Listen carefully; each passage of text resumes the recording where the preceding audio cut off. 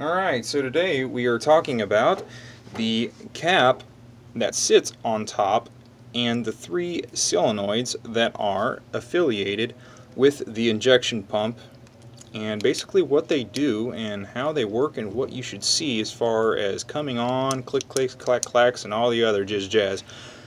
Alright, so starting off, I would like to start by talking about this engine cold temperature switch.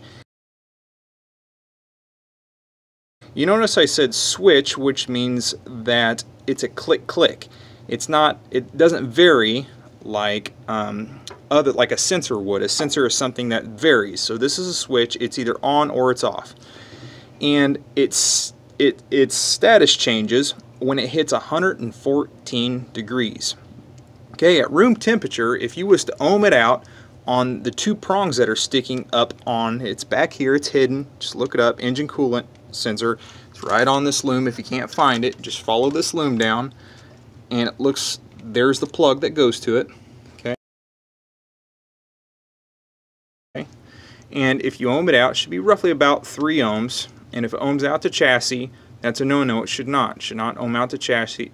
It should be open. So if you touch a prong and it ohms out to it, then you need to change that, because that signal isn't going to open or change its state at the appropriate time. Okay, so start by talking about the high RPM solenoid.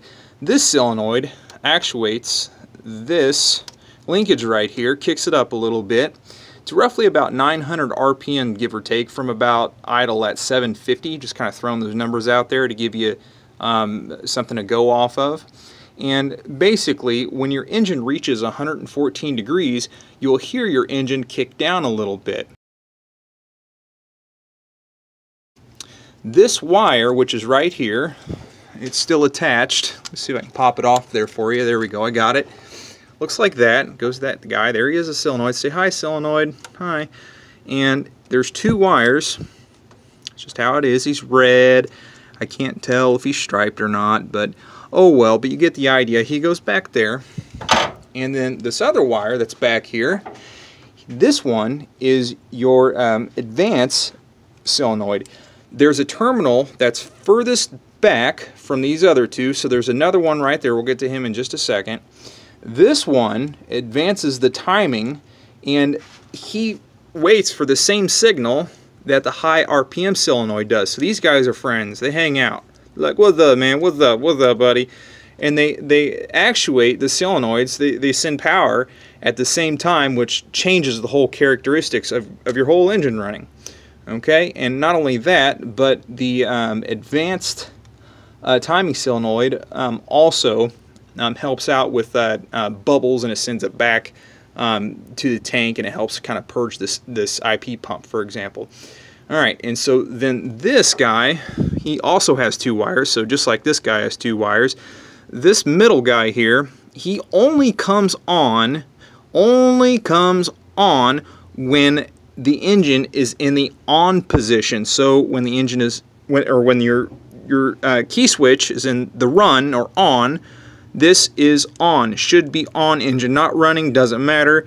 This will be on, and it goes to this solenoid that's closer to us over on this side, not the back one, this one. Okay, following so far?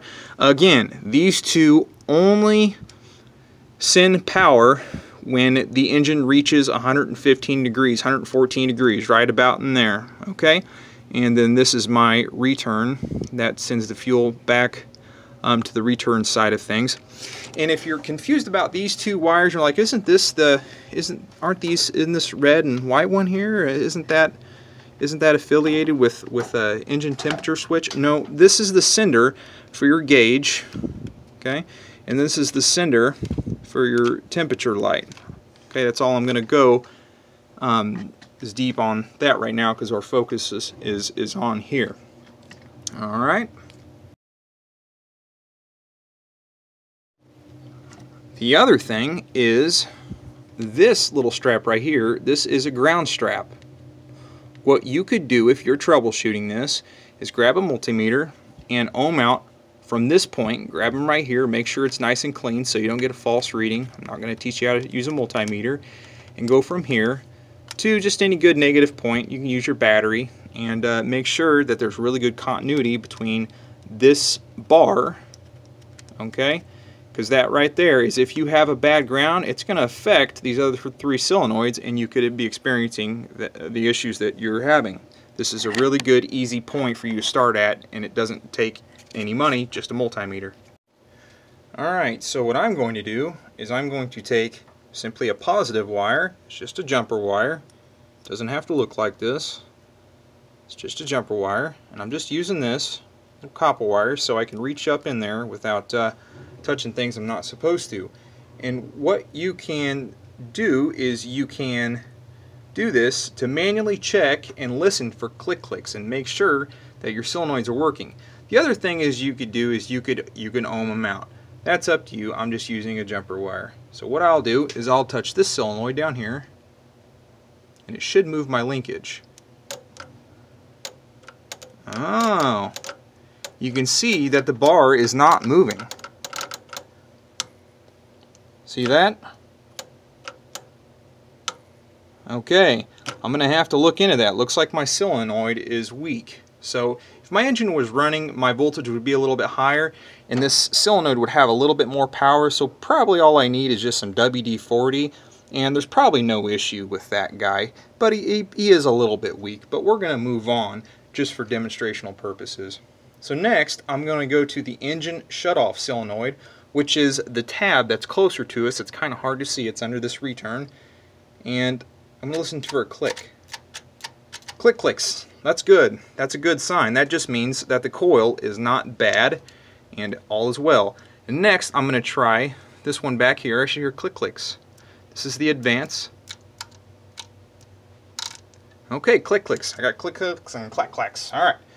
Good to go. And that's just one way that you can test and make sure that those are functioning appropriately. Okay, I only wanted to touch a hint on this part. This is the spring.